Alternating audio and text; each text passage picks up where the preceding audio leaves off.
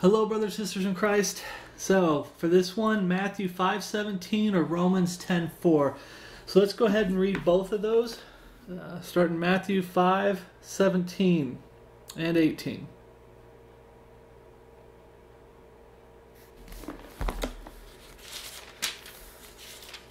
Someone asked a question, which is it?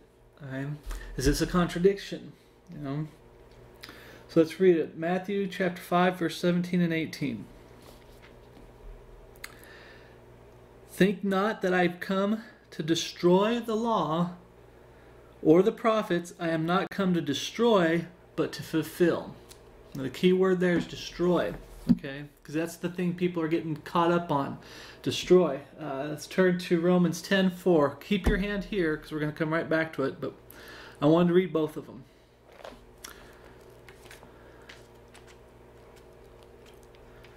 Romans chapter 10, verse 4.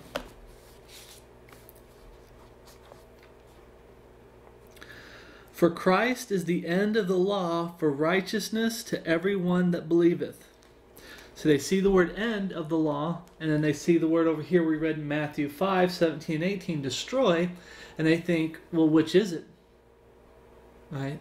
Destroy, what's one of the main purposes of this ministry is to motivate brothers and sisters in Christ out there that words have meaning.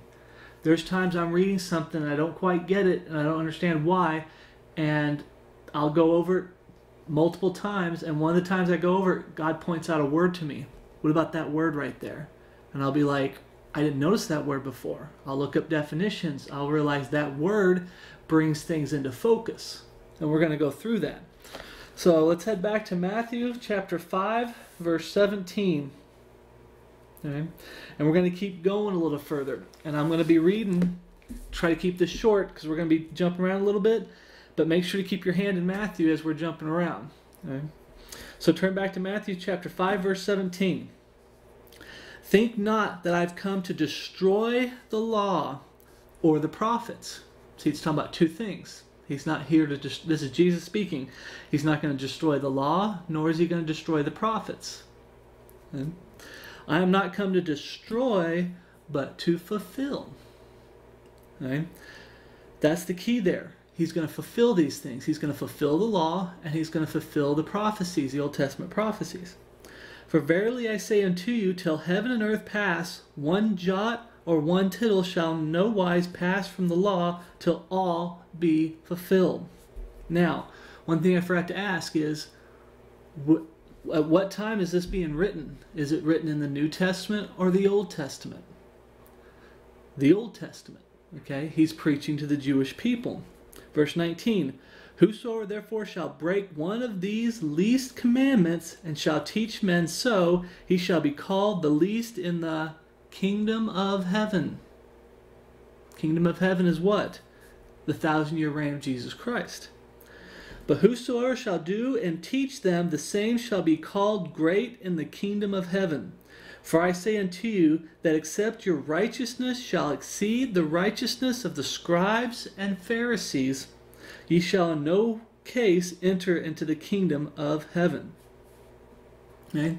Jot or tittle are two different words that have to do with the Hebrew letters.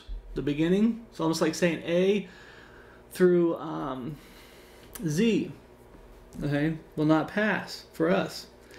But it's using the Hebrew letters. And what it's talking about ultimately is the sacrifice for sins. Anytime you break any of the commandments of God, the laws of God, you have sinned, and now you're worthy of death. Okay? A price that has to be paid for breaking God's law. Jesus said that he didn't come to destroy the law. There's still a price that's got to be paid. He's still alive. He hasn't died on the cross and rose again the third day. There's still a price to be paid for sin. Okay. Matthew chapter 3, verse 1. You want to turn back to Matthew? Hold your place there. Turn back to Matthew chapter 3, verse 1. In those days came John the Baptist preaching in the wilderness of Judea and saying, Repent ye, for the kingdom of heaven is at hand. For this is he that was spoken of by the prophet Isaiah, saying, the voice of one crying in the wilderness, prepare ye the way of the Lord, make his path straight. What's going on up here, what we're reading in Matthew 5 about saying that, think not that I've come to destroy the law or the prophets. I came not to destroy, but to fulfill. What's going on here? It's the kingdom of heaven is being preached. And we're going to get to what the kingdom of heaven is, but it's repent and believe. Well, let's go ahead and skip it. Believe that Jesus Christ is their king, and Jesus was going to bring in the 1,000-year reign. But the Jewish people rejected him. If you turn to Matthew chapter 4:13, what happened after John got put in prison? Now when Jesus had heard that John was cast into prison, he departed into Galilee, and leaving Nazareth, he came and dwelt in Capernaum, which is upon the sea coast, in the border of Zebulun and Naphtali, or Nephthalim, I'll just say it like that it might be fulfilled, which was spoken by Isaiah the prophet, saying, the land of Zebulun and the land of Naphtali by the way of the sea, beyond Jordan, Galilee of the Gentiles. The people which sat in darkness saw great light. To them which sat in the regions, all those areas it's talking about, and shadow of death, light is sprung up. Okay. Who's that light? What's that light? Verse 17, from that time Jesus began to preach and say, repent, for the kingdom of heaven is at hand. The context of Matthew 5:17, it's talking about Jesus Christ came to be their king, okay, to bring in that 1,000-year reign. But there's also a foretelling, I believe, in here, talking about what Jesus was going to do when the Jewish people rejected him, okay, his death, burial, and resurrection of the cross. And that's where we get into Romans, which I'm getting ahead of myself. Okay? The kingdom of heaven. So what is the kingdom of heaven? Okay.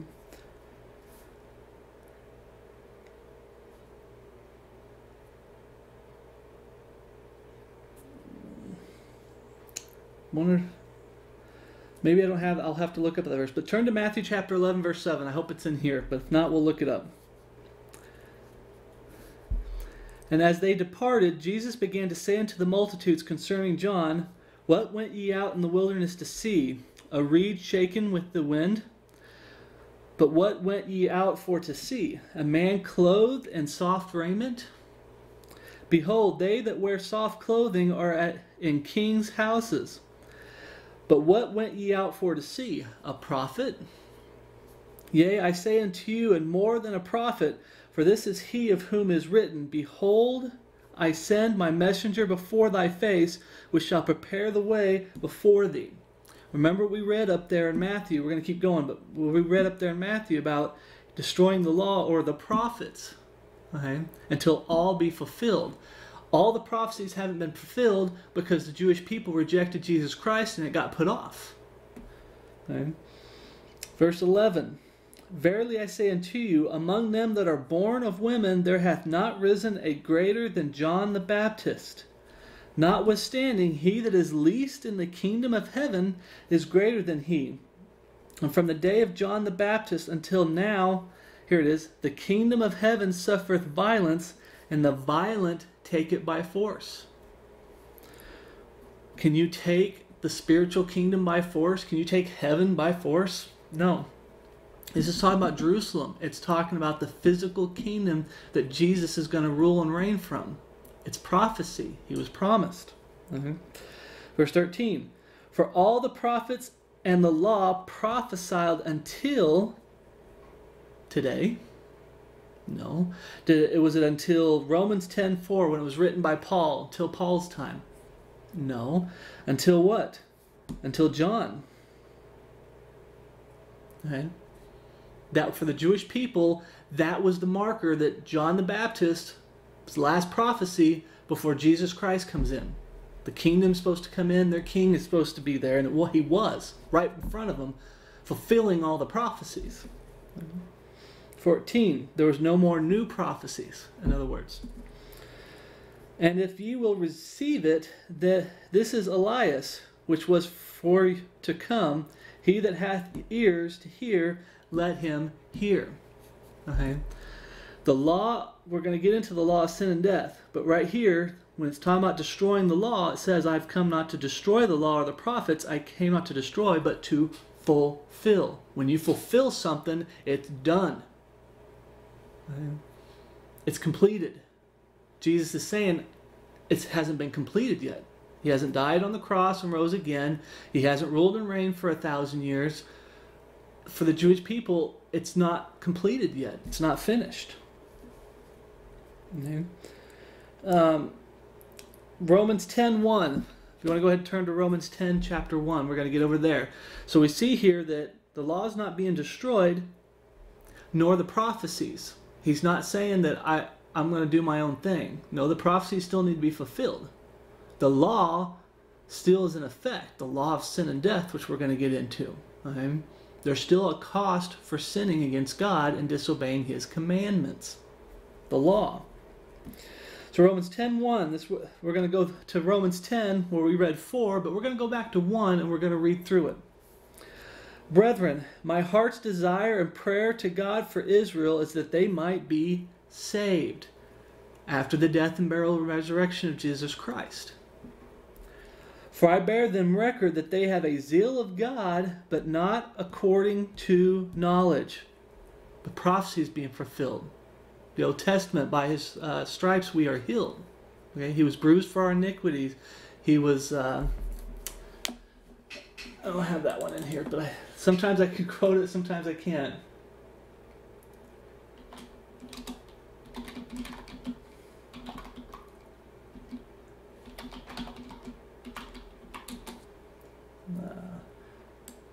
See, for He was bruised for our iniquity. The chastisement of our peace was upon Him, and with His stripes we are healed. I'm missing something. I know I am, but I don't want to spend too much time. But bottom line, these are prophecies. Okay? They had but not according to knowledge. They weren't paying attention to what was written. Kind of like today, people aren't paying attention to what is written. They don't like the Word of God. The true Word of God.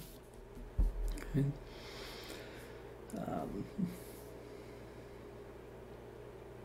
Knowledge. Verse 3. For they being ignorant of God's righteousness and going about to establish their own righteousness.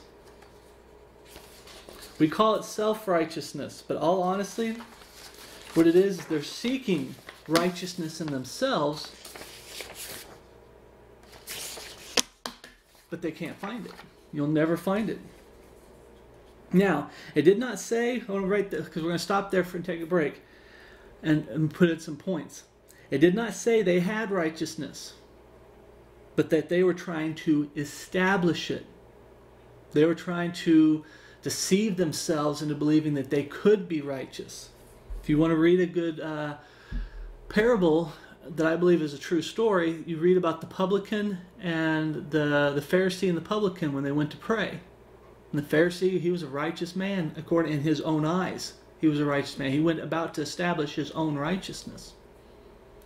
And the publican knew he had no righteousness. He was a sinner. Romans 3:10, as it is written, there is none righteous. Okay, when you try to seek out your own righteousness, you'll fail every time, and you'll wind up in hell to burn for all eternity. Okay? There's none righteous, no, not one. There's none that understandeth. There's none that seeketh after God. They have all gone out of the way. They are together become unprofitable. There's none that doeth good, no, not one. Remember it said that they weren't seeking God's righteousness. They were going about to establish their own. A lot of people today that do the same thing. Okay? A lot of false Christians too. Professing Christians that are still going about to establish their own righteousness. When one tries to look into themselves to find their own righteousness, they will never find it. Never. Okay? We're going to continue in Romans chapter 10, verse 3. Have not submitted themselves unto the righteousness of God. They're still trying to establish their own righteousness. For Christ is the end of the law for righteousness to everyone that believeth. There we go. We get that end of the law. Did it say end of the law period? No. For righteousness. Okay? When you seek God's righteousness and you get God's righteousness imputed to you, it's the end of the law of sin and death. When you're going to establish your own righteousness, that law still applies. It hasn't ended. That law of sin and death still applies to someone who rejects Jesus Christ, who refuses to repent and believe and give God their life.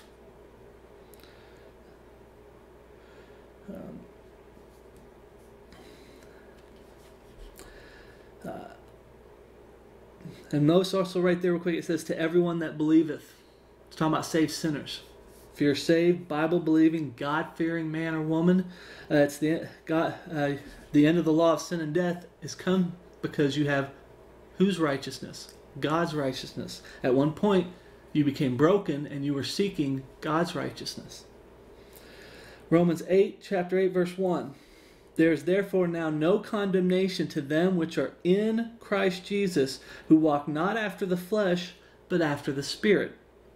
For the law of the Spirit of life in Christ Jesus hath made me free from the law of sin and death. It's come to an end.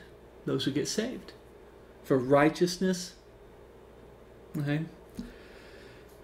For what the law could not do, in that it was weak through the flesh, God sending his own Son in the likeness of sinful flesh, and for sin condemned sin in the flesh. We're no longer condemned because we are sinners. We are still sinners, but the law of sin and death is no longer upon us, so we're no longer condemned. Okay. Verse 4, that the righteousness of the law might be fulfilled. That we got the righteousness of the law might be fulfilled in us who walk not after the flesh, but after the Spirit. When you get saved, Jesus' righteousness is imputed to you, and now that law has been fulfilled in us. Remember what it said over in Matthew chapter 5, verse 17? Think not that I have come to destroy the law or the prophets. I am not come to destroy, but to fulfill. What we just read right there, that the law might be fulfilled in us. The Holy Spirit comes in. Right? You have Jesus in you. He fulfilled the law of sin and death. Who walk not after the flesh, but after the Spirit. Right? The end of the law of sin and death for those that believe. Save sinners who have submitted themselves unto the righteousness of God. In other words, you come to God broken. You're no longer seeking your own self-righteousness. Or I keep saying self. You're no longer seeking to establish your own righteousness. You come to God saying, I have no righteousness. I am a dirty, rotten, filthy, low-down, no good sinner on my way to hell. Are you guys? Hopefully this is helping you guys understand they don't contradict. Okay? One says he's not going to destroy it, it's going to be fulfilled. The other one talks about when it's fulfilled after the death, burial, and resurrection of Jesus Christ. Okay. Romans 4:14. Here we're going to talk about real quick the God's righteousness being imputed to us through Jesus Christ. For if they which are of the law be heirs, faith is made void, and the promise made of none effect. Why? Because the law worketh wrath. The moment you've disobeyed one law, no matter how small, you now have God's wrath upon you. And I'm not saying he's pouring it out right then and there, but it's upon you. Your future destination, you're on your way to hell. You're not guaranteed to go there. As long as you're breathing, you have a chance to get saved. But that's what this is talking about. If you're trying to live by the law, going to establish your own self-righteous or your own righteousness. I can't help it. Trying to get that self part out. Your own righteousness. Okay. What happens? The law worketh wrath. Remember, the law is a schoolmaster to bring us to Christ. It's to let us know we're going to go to hell. We've broken the law, and we need a Savior. We need true righteousness. We'll never have it of our own accord. For where no law is, there is no transgression. In other words, there is a law and there is transgression when you break it. Therefore it is of faith that it might be by grace, to the end the promise might be sure to all the seed.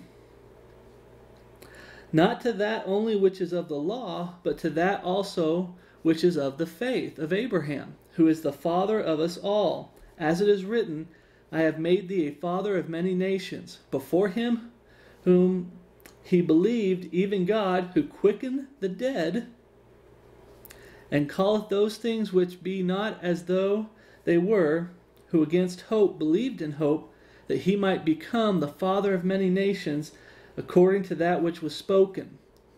Why was he hoping? Let's keep reading. So shall thy seed be. And being not weak in faith, he considered not his own body now dead, when he was about 100 years old, neither yet the deadness of Sarah's womb. 100 years old. Okay. Verse 20. He staggered not at the promise of God through unbelief, but was strong in faith, giving glory to God, and being fully persuaded that what he had promised, talking about God, he was able also to perform. And therefore it was imputed to him for righteousness. Now it was not written for his sake alone, now we're getting into us, for his sake alone that it was imputed to him, but for us also, to whom it shall be imputed, if, here we have a Bible if, we believe on him that raised up Jesus our Lord from the dead. Who was delivered for our offenses and was raised again for our justification. Righteousness getting imputed to you. But notice it says there, if we believe on him that raised up Jesus our Lord from the dead. Him there, I believe, is a reference to the Godhead. It's a reference to Jesus Christ as the Godhead. And we say, why is that? Well, we already read up there where it said God raised him from the dead. There's other verses where Jesus said, destroy this temple and I will raise it up in 3 days. All right? And that talks about how he was quickened by the Spirit. The Spirit raised him from the dead. All three parts are members, if you want to say, of the Godhead. Not members. Members is a good one. Because everybody keeps trying to say, use these words. It's not persons, okay? It's the three members of the Godhead raised Jesus from the dead. Jesus, who is God fully and completely, raised himself from the dead. Only God can do that. Okay? But we see that the righteousness is imputed to us. What did we read up there in Romans? Okay? That the law has come to an end for righteousness. God made a way for us to go to heaven. We need to be righteous. We can't do it of our own accord. Jesus came down so he could do it for us. He was righteous. He was sinless. He never broke any of the laws.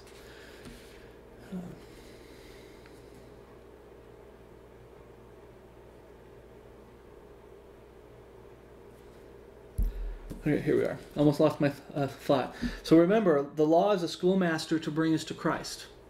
Why? Because the law lets us know that we have no righteousness. We're sinners. We're on our way to hell. We have a sickness we need a cure. Mm-hmm. Romans 10:5. Go back to Romans 10:5. For Moses, and I forgot to say to keep your hands here, but in Romans, but Romans 10:5. For Moses describeth the righteousness which is of the law, that the man which doeth those things shall live by them. Let me ask you something, brothers and sisters of Christ. I already know kind of the answer, but anybody who's lost, professing to be saved out there, can you live by the law? Oh yeah, I can live by the law. Then you haven't broken any of them? Not one of them? Oh, well, you know, I obey all the law, kind of like those Pharisees, where you have to, your righteousness needs to exceed the righteousness of the Pharisees and the scribes. Oh yeah, I'm a good person. Well, if you say you can live by the law, and that means you haven't broken any of them, 1 John 1:10, what does it say? If we say that we have not sinned, we make him a liar, and his word is not in us. Right? You're still going about to seek your own Righteousness. When you try to say, I can live by the law. So what's that saying? Well, if you're going to live by the law, then your righteousness is going to come by the law. And your righteousness is going to be tested and held accountable to the law. Romans 10:6. But the righteousness which is of faith speaketh on this wise, say not in thine heart, who shall ascend into heaven? That is to bring Christ down from the dead, or who shall descend into the deep? That is to bring up Christ again from the dead. Okay? Righteousness which is of faith. Okay? When we talk about when you have faith, God's righteousness can be imputed to you. For Abraham, he had faith that God could keep his promise. No matter, he was 100 years old, Sarah was old, but he kept his faith in the Lord, and it was imputed to him for righteousness. Same thing for us who get saved, and we believe in Jesus Christ, and have faith in the finished work of Jesus Christ at the cross. He died for my sins. I'm talking personally. He died in a way that's personal. He died for my sins, paid a price that I should pay and will pay if I reject Jesus Christ. But I came to him broken as a sinner and said, hey, I believe that you died on the cross to pay for my sins. Lord, I'm so sorry for sinning against you. Please have mercy on me. I believe that you died, you were buried, and you rose again the third day, proving that you are God fully and completely. Lord, please save me. I don't deserve it. Please save me. That faith is now counted to me as righteousness. Jesus' righteousness is imputed upon me. At the end of the law, for what? For righteousness. My righteousness is no longer going to be compared to the law, is another way to say it. Why? Because I'd fail. Guaranteed fail on my way to hell. But now, Jesus' righteousness is used, not mine. Okay, right there we read also about bringing Christ down from above, or who shall descend into the deep, that is to bring up Christ again from dead. I heard a comment from a neighbor in passing. He was giving some white lilies to another neighbor, and she was like, I really don't like white lilies because it reminds me of funerals. And he was talking about, well, don't worry, you can do it for like Easter. I guess it's an Easter flower. I don't celebrate Easter, it's pagan. But Easter, and then he slipped up and said, or about Jesus' death, because he's still dead. He's lost. He's on his way to hell. I've heard that. Why? Because people want proof. Okay. Hebrews 11:1. Is faith, does faith, I have faith, but I need proof? Is that real faith if you have to have proof? You need to bring Jesus down so I can believe in him? Or I have to actually physically see him? Remember what one of the apostles said, unless I stick my finger into his side? I think it was, I can't remember.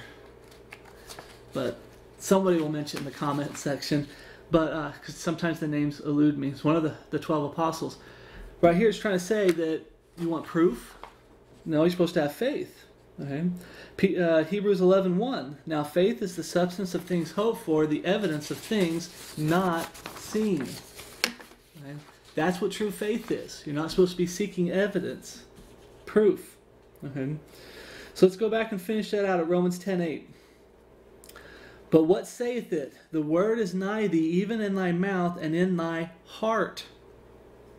That is, the word of faith which we preach, that if thou shalt confess with thy mouth the Lord Jesus, and shalt believe in thine heart that God hath raised him from the dead, thou shalt be saved. For with the heart man believeth unto righteousness. Remember the end of the law for righteousness. We get Jesus' righteousness. Man believeth unto righteousness, and with the mouth confession is made unto salvation. For the scripture saith, whoever believeth on him shall not be ashamed. It's a heart issue. That's why I always push this. People kind of got on to me. Can someone say Jesus is the Lord? Absolutely. And be lost? Absolutely. Someone can read it. Someone can be reading the Bible out loud. They're saying it, right? Does that mean they believe it down here? No. It's got to be a heart thing. You believe it, and it's in your heart. What you confess needs to come from your heart, and it's based off your actions and how you live your life. Okay? Jesus Christ is come in the flesh. I hear people say it. Jesus Christ is come in the flesh. I said Jesus Christ is come in the flesh. They're just words. True confession right there is the Bible definition of true confession. True confession comes from the heart. You're not just saying it to say it. You're not saying it to appease certain people, a certain group of people to be part of a certain club. You know, it's something that comes from the heart. True confession. Okay? So, for this study to wind it up, destroy versus end. Okay, they're two different words. The law of sin and death hasn't been destroyed. Okay, it's come to an end for those that believe, those who get saved. Those who are lost, that law of sin and death still apply. It hasn't been destroyed. But for those of us who are saved, it has come to an end. Remember when I did that study on when faith comes to an end? My faith is going to come to an end someday. Brothers and sisters in Christ, your faith is going to come to an end someday. It's not destroyed. It comes to an end. Why? Because there's going to come a day where you and I are going to be standing in front of Jesus Christ. There's the judgment seat of Christ. We're going to see Jesus in the clouds calling us by name to come home. When we see Jesus Christ, our faith comes to an end. But it doesn't mean our faith is destroyed. Right? Jesus didn't come to destroy the law. He came, or the prophets, he came to fulfill them. Right? And I just talked about some can come to the end and yet not be destroyed. If you refuse to repent and believe in the finished work of Jesus Christ on the cross, confess both, ask God to save you, then the law of sin and death still applies to you. Okay? Those who try to take repentance out, those who try to take out prayer, okay? The law of sin and death still applies to you. You can profess to be saved all you want. You're still lost and on your way to hell. 1 Corinthians 1:18. I'm going to leave you guys with this verse. 1:18. For the preaching of the cross is to them that perish foolishness. But unto us which are saved it is the power of God. God's righteousness. We're to seek God's righteousness. Okay? That's why the Bible is here for us. Remember it said word? We're reading that. Romans 10:8. But what saith it? The word is nigh thee, even in thy mouth and in thy heart. This needs to be in our words, and it needs to be in our heart. There's a lot of fakes out there that can read this and quote from this, but it's not down here. It's not down here. Okay? This is foolishness to people. The preaching of the cross is to them that perish foolishness. God has given us a book so He can help us and clean up our lives. And His righteousness has shined through us. Okay? We can know we have eternal security. We're able to believe because we have the Word of God. Okay? God's sanctified into thy truth, thy word is truth. God's going to clean up your life after you get saved. People fight us on the changed life. If you have God's righteousness in you, imputed to you, don't you think you're going to have a changed life? You're going to be set apart from this wicked world that's still going about to seek their own righteousness, to establish their own righteousness? Yeah. So, those two words, when someone tries to hit you up saying it's a contradiction in the Bible, or they can be sincerely asking, I had someone make a comment asking about this, okay? Destroy and end are not the same words, okay? They don't have the same definition, okay? Something can come to an end and not be destroyed. Okay? You know, a train comes to the end of the line. That means it's not going to go any further. Does it mean the train was destroyed? Does it mean the track's been destroyed? No, it's at the end of the line. Now, destroyed, if the train is destroyed, then it's not at the end of the line. It can be destroyed as it gets to the end of the line. But hopefully you understand what I'm saying. I'm kind of tripping over my words a little bit. Destroyed and end. They're two different words. But he said he didn't come to destroy the law or the prophets. He came to fulfill them. We read about in Romans where it talks about the law of righteousness is fulfilled in us. Okay. So, thank you, brothers and sisters in Christ, for watching. That's just a quick video. I don't know how long it went. Hey, under an hour. So, I'm going to try to get some more videos out there. So, grace and peace from God our Father and our Lord Jesus Christ be with you all, and my love for you in Christ Jesus our Lord. Thank you for watching. Remember, trust the book. Believe in the book. It doesn't contradict. All right.